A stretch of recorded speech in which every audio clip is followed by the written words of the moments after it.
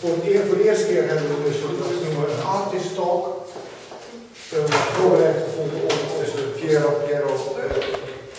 Perrone in het Engels, dus dat is een beetje misschien iets moeilijker in het Nederlands, maar dat lukt ons allemaal wel. Een soort tweegesprek over van twee kunstenaars, een gesprek tussen twee kunstenaars over kunst in het algemeen en over het werk van Pietro Perrone in het bijzonder. Dus het is altijd. Yes, well, welcome everybody. And indeed, today it's again spring, but it's very cold, so it's not Italian spring.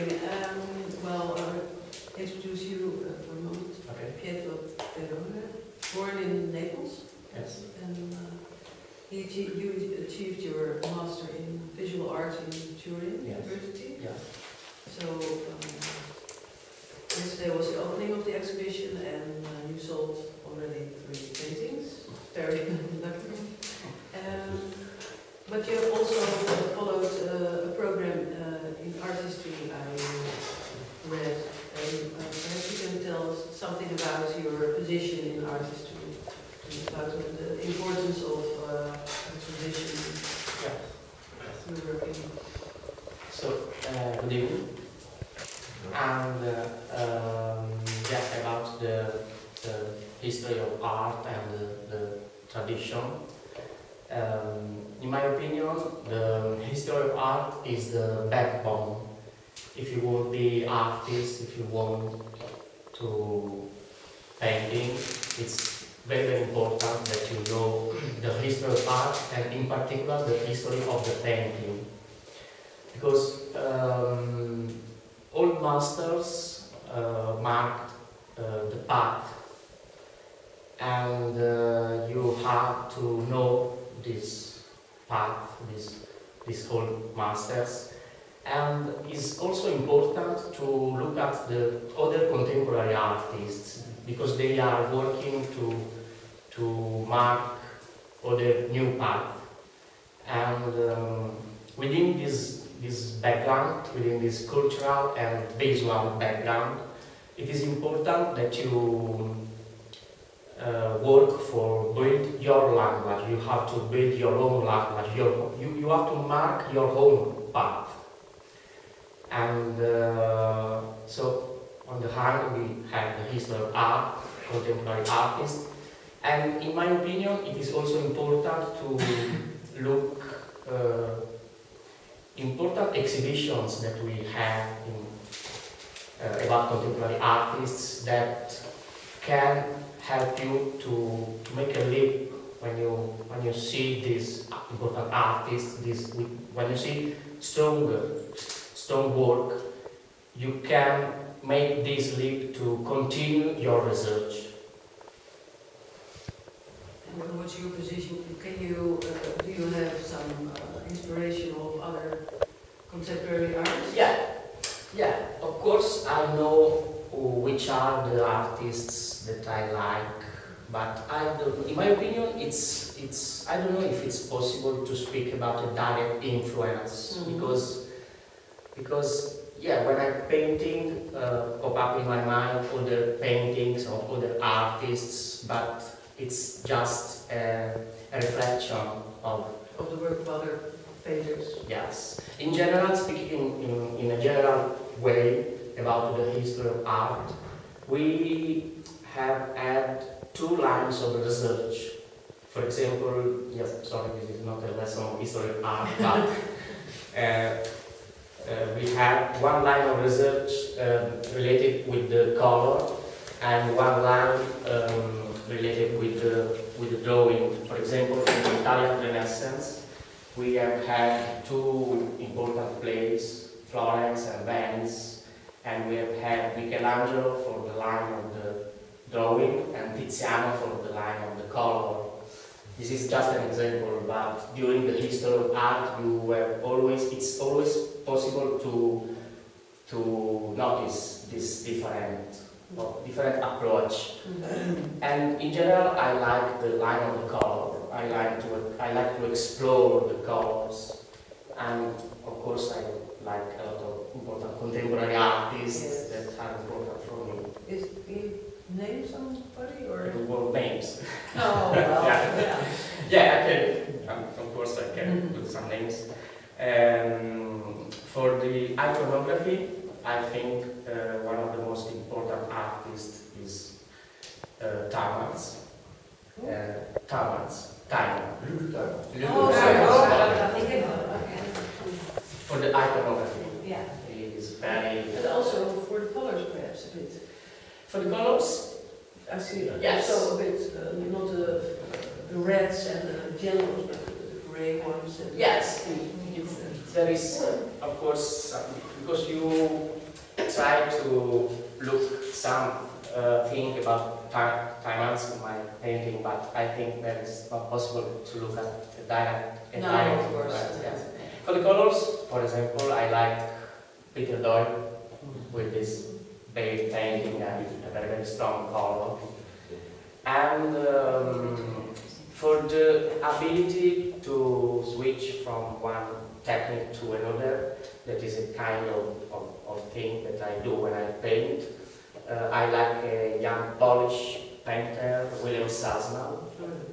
Yeah. And for the atmosphere, this is the last name. Słodowski. Yeah. Norbert Słodowski is also. Wow. But these are all figurative paintings, I think. They refer to the reality, what we call reality. Yeah. And that's also when I look around. That's your interesting point. I think Not to paint abstract, because your compositions, you paint landscape or portraits, very classical genres, and well, when you start, it refers to situations in real life, I think. So when you talk about composition, how do you begin? Yeah, I think it's. I don't like to categorize in general the painting in abstract and figurative, because there's a border between these two ways of making painting, and I like to work on this boundary. And about composition in my painting. The composition in my painting is very, very important, because it comes before the meaning sometimes. Sometimes I can paint an image just for the composition, because the composition strikes me. For instance, it's not important that you have an important subject to make a painting, but you can be interested in a balanced composition. For instance, we have pigeons in the show, and those are just 3 pigeons, so a very uncool subject. But for me, they have a right composition, and it's enough for paint. Yes, you said you work on the border of abstract and figurative, but is it a conscious act? Do you? Yeah, because it's an intuition. How do you make decisions? Well, let's talk about. Do you use photographs or other devices or stills? Yes, I'm painting using by using my own photos, or I search in internet, or most of my paintings come still from video, because in movies, because I do a lot of research in movies in order to find the right still, right image to make a painting. Because can you tell me what triggers you then in that image? it's a feeling. It's a feeling, and in general, images that strike me are mute. It's not a matter of emotions or sensations. For example, I have some examples here of sources. For example, this is a photo for Kim. This portrait of the South Korean girl, and this is just a photo that I took from a newspaper. Yeah. And my aim is not to recreate the same feeling of the photograph, but at the end of the process of the painting has to be more strong than the image. You know, you have to find the inner logic of the painting. You can start from a photograph, and you start this dialogue between you and the canvas, and you have this image in your mind that you want to emerge. Yes, because you have your size and you have your material, Yes. and you make decisions. Yes, but during the process, there's a moment when it's not you that deal with this dialogue, but it's the canvas, and you have just to follow the painting. I think you have to explain it to the audience, because that's very interesting, I think. Yeah. And yes, you mean about the process? The process of painting itself, I think, when you make the decisions, Yeah. I recognize that as a painter, but I don't know if everybody has the same experience. Yeah. Yeah. The process of painting, in my opinion, it's related to making decision, because during this process you have to find this inner logic of the painting, this grammar of the painting, and when it's finished, to understand when it's finished, when the painting is finished, I think it is one of the most difficult things to learn. It took years, because it's very easy to undermine a painting, because for the logic of the painting you always want to try to make a mark or another brush stroke, but you have to catch which is the moment when it works. And I think we can see it here also with pigeons. You stop at the right moment. yeah. Because otherwise, perhaps pigeons had disappeared. Yeah. It's very easy that image can disappear under your eyes. For instance, Kim, it's a work that it's finished in a few hours of work, because the process of the painting is always different. There's not a rule. You can make a painting, you can decide when it's finished in just a few hours of work, or you can paint for all day long, and at the end of this process you can look at the painting and you say, oh my God, it's horrible, I better go home. So it's different. Kim, for instance, it's finished in a few hours. And when it happens, for me, the painting is like a performance, because during the process you have this dialogue and this act, the act of painting, and when the act is very, very fast, for me it's a performance. For yourself. Yeah. It's not for the audience, not for the observer. No, it's my feeling. It's your own feeling. Yeah. The painting is the result of this performance act in your studio. In your studio, when you are satisfied, I think. Because otherwise it's also. Otherwise the process is longer. For instance, here we have other painting in which I had to work a lot to find the right solutions. For example, in that portrait, that yellow portrait, it took about 2 months of work to decide when that yellow was right, because at the beginning for me was too too high, the color, and you have to find a right balance, and sometimes it can take 2 or 3 weeks or also a month. You never lose your patience. I always lose my patience. Oh yeah. You don't do it on your knee and break it. Yeah, because there are a lot of accidents during this During the process. process, Yes, and it is, for example, it's possible that during this process some stains on the canvas for me could be more interesting than than a detailed brush stroke. Yeah. Because when I paint, I try to avoid the trap of the too finished. You have The one track of the two finished. Yeah. That it's too finished. When it's too finished. You want to say that it's not interesting. That's perhaps the point. Because it could be too painted. Yeah. You have to freeze a moment when it works, and you can sometimes you work too much and you undermine the painting. Spontaneity.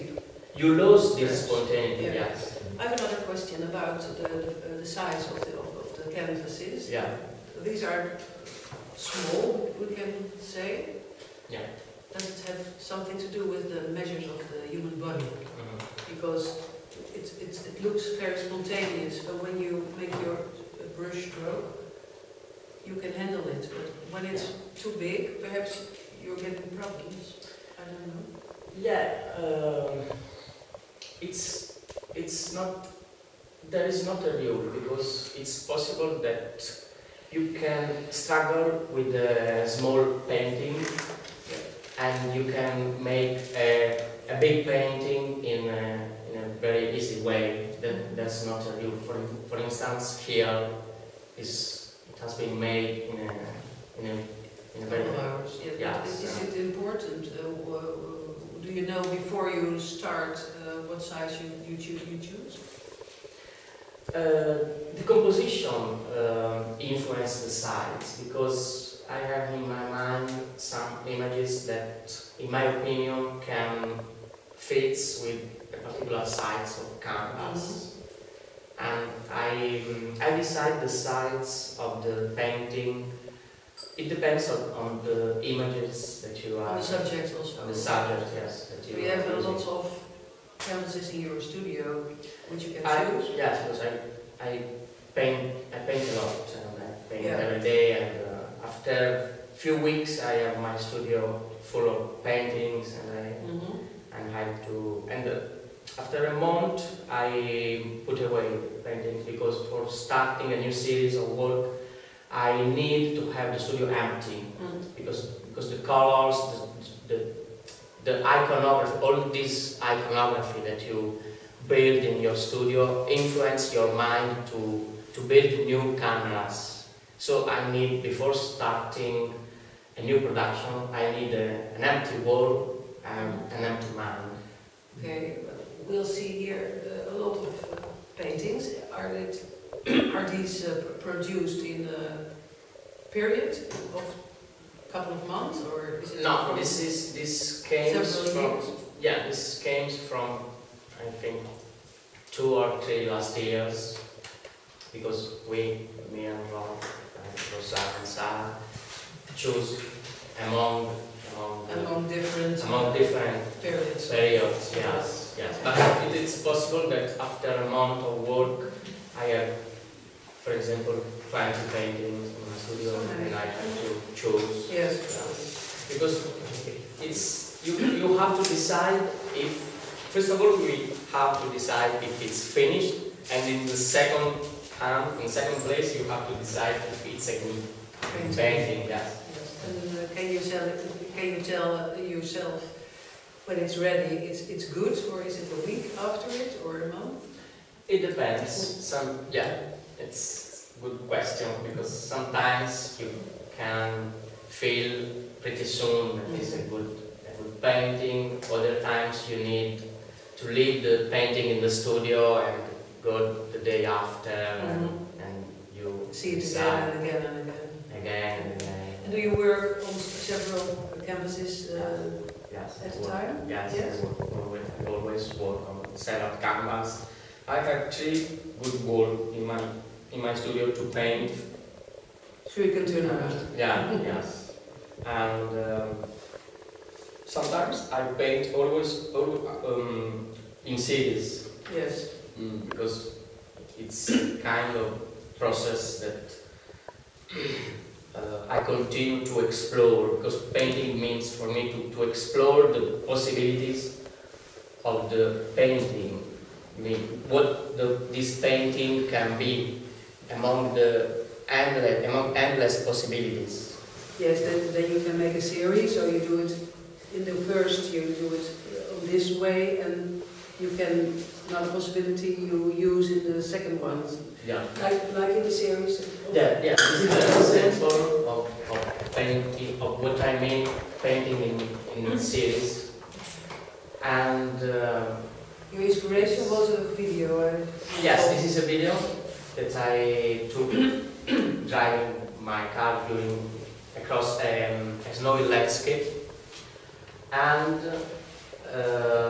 I searched in this video some frames to make paintings.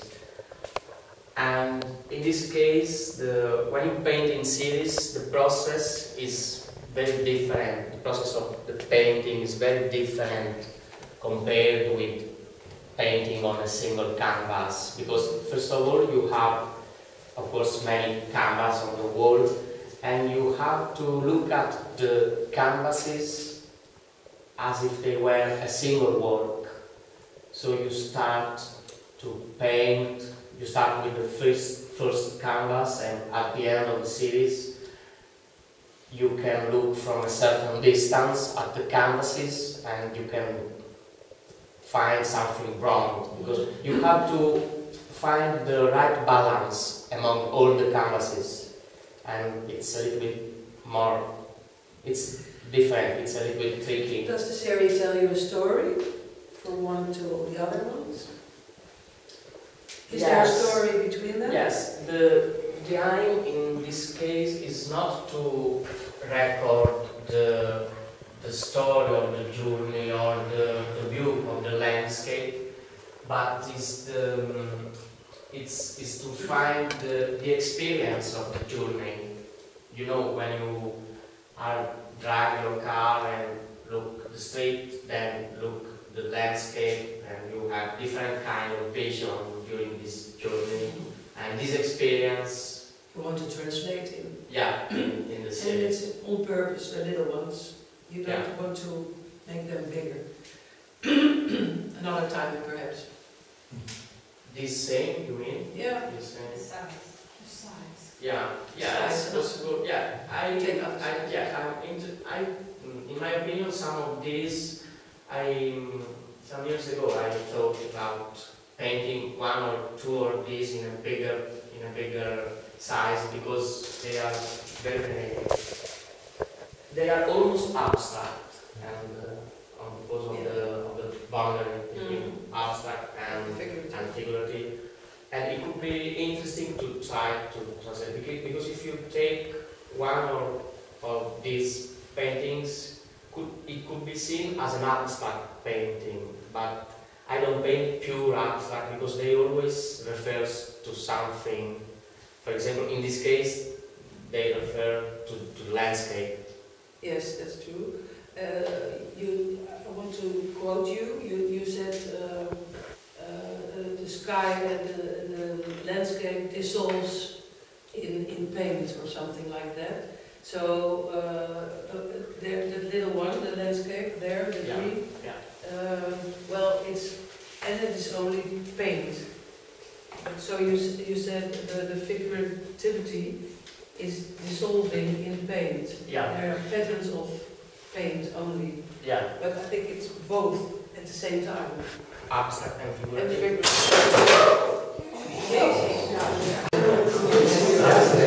Asking you about painting the landscape, because You said the sky and the land is dissolving in the petals of paint. And that's true, I think, but I think it's both at the same time. You're right, because I said that I don't like this section. These two categories, this separation, and that is a good example of both figurative and abstract in the same. And it has also something to do with the observer, I think, because when you have a brush stroke, then everybody says it's the horizon or something like that. I think that's psychological. Yeah. Picking up on this idea of the observer, for me, there's a space, there's a moment for the interpretation of the canvas, of the paintings, and for me this could be the space of the observer. I don't think I have to explain anything, because it's important. Of course, in the painting there is my own idea, my own narrative, but it's also important that the observer bring to the canvas his experience, his own narrative. And for example, in one of my painting, the name is Crouching Road, not in this show, was this was a Jewish village destroyed by the Nazis during the Second World War. And looking at this painting, a friend of mine, he is a historian, and he said that for him, in the canvas, it is possible to see two concepts of the time, because he explained me that there is an horizontal time, the time of the Jewish people from the beginning, and there is a vertical time, the time of the Nazis, because they wanted to realize the final solution in a short time. And this my friend said that in this canvas it's possible to see in this cloud the vertical time of the Nazis, and in this empty land, in this empty countryside, the horizontal time of the Jewish. And this is interesting because I didn't know this concept of the two times, and this is an example, a good example of the narrative of the observer. How is possible that the observer put your experience in this case? And it puts a meaning in it. The meaning, yes. But that's also the thing. Everyone has his own references, I think, and puts his feeling or meaning in that. So it's metaphorical. Your friend said it's metaphorical. Another one sees something else, I think. Something there. Other times the meaning, for me the meaning is open, and other times you can have an avoidance of the subject. For instance, in Grapes, that painting is a case. In that case, the subject is not. You cannot recognize the subject at the first glance. So you have to read the title to understand what is the iconography, what is the. But you play with people. Yes. Yes. And sometimes, other times, the paintings have no titles, or there is just a hint in the brackets to give it the direction. Yeah, the direction of the interpretation. Yeah. Well, we talked about the photographs and the video stills, and I was very interested in the function of the memory. Yeah. You can paint from memory. You can paint after photographs. Is there a difference for you? Is there a tension between them? Also, in this case, there are no rules, because sometimes I paint images that I have in my mind, but most of the time I use photograph also. But does it function as an engine, It makes Yes, just yes, the painting correct. process. Yes, because you look at the photograph just when the process starts. Yes. For instance, this is another image. It's a film still. It's a still from a movie. Yes, the dance play. And You used it for that. yes, but I use this just to start the process of the painting, and as from a certain moment you look at just the painting, just the painting. It's an Yes. autonomous process. Yes, because it became autonomy, and you have to just follow this inner logic of the painting, and you don't look anymore the photograph. You just follow the feeling that you have with the painting. Do you have other things to say? I did what I wanted to ask you. Yeah. Perhaps the audience has something to Yes. ask. Is there a question? Yeah, okay. This is your first solo exhibition. Yeah. How is it for you to, for the first time, open yourself to the audience? How is that? For me, I would never dare to hang any of my works anywhere because I'm not talented, one. But also, does it make you feel vulnerable, proud? What kind of emotion does it bring to you to see the final results? Yeah. To answer this question, we need a lot of time because feelings are Mixed. are mixed. But in general, I can say that it has been hard to work for many years in my studio and to make this research alone, because I work without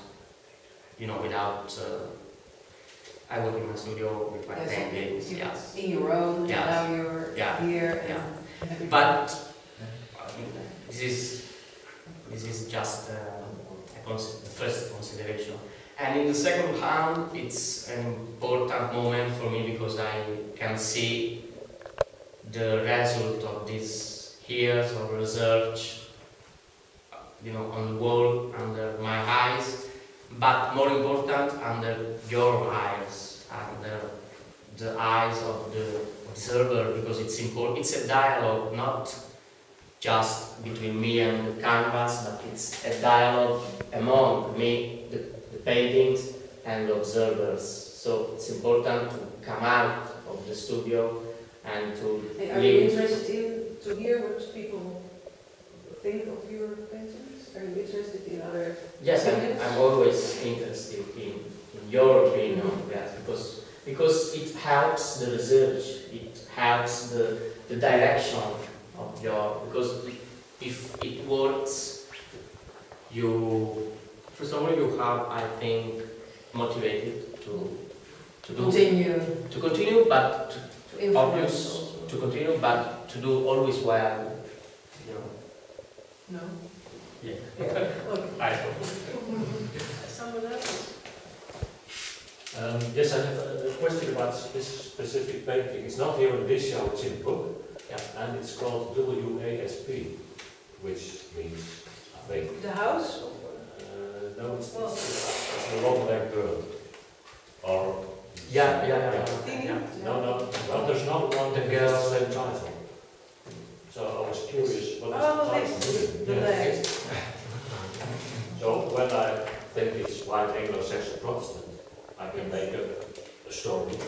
It's, the abbreviation is how we are sexual perverts, which is a hard rock band from the 90s. So how does the title refer to the painting? Yeah. Which is your idea? I think the first one, Yes. because it's best known. White Anglo-Saxon Protestants, and it has something maybe some American. Well, I don't know.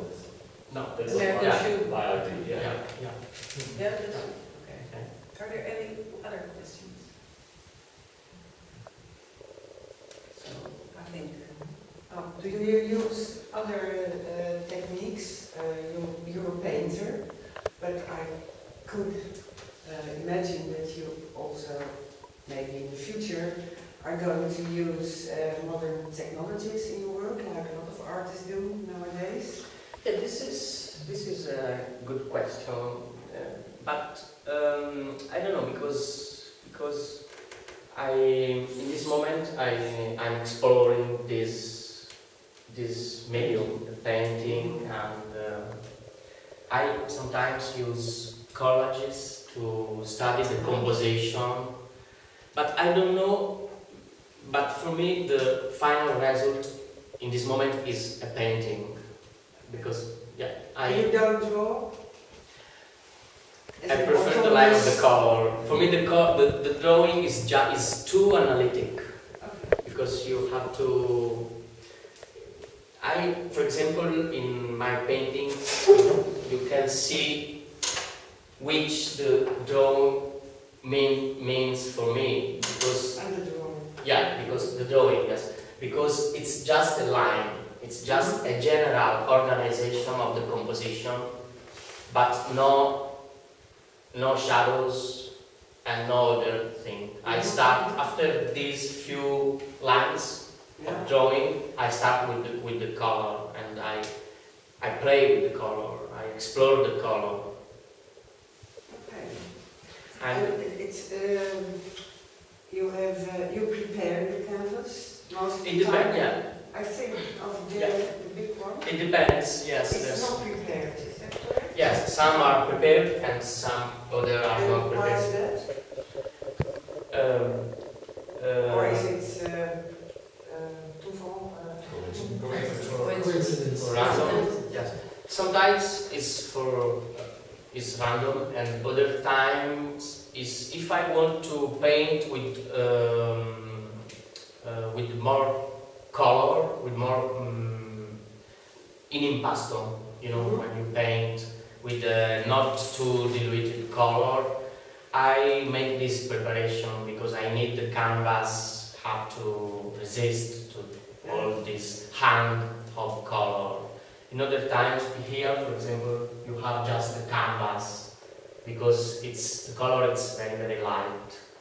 Yeah. You can feel the canvas if you touch here and here. You can feel the I'm on there. I always, when I go to visit the museums, I touch and the alarm. Yes, my wife hates me for this. Yeah, the alarm. Yeah. Will you please leave the Yeah. museum? Yeah. And other times, in other canvas you can see, because it's possible that there are many previous versions of a painting. Mm-hmm. And if you look at that diptych, that part or diptych, you can see, and if you look at the depth of the canvas, you can see a very different color compared with the color that you have on the surface of the canvas. The depth is brown, but the surface is purple. And for me, that is the history of this process, because I start with a different color, it doesn't work, and I change this color. And that's why I put the frame a little bit distant from the edge of the canvas, because I want that the depth is visible, because I want the observer can feel the history of this process, the history of these different colors, different versions. What was the question again? I was speaking of Preparation. preparation. Yeah, in that case the preparation is the first is brown, but it's not just the preparation, but is the first version of the canvas. It's finished, I didn't like, and it has been just a preparation for another hand and a different color. But it's good to work, it's a good experience to work on a canvas which has yet an image. Because the color is more Deepening. more deepening, yes.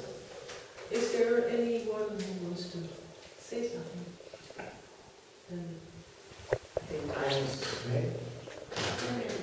No, but Dan is het einde gekomen. eindelijk.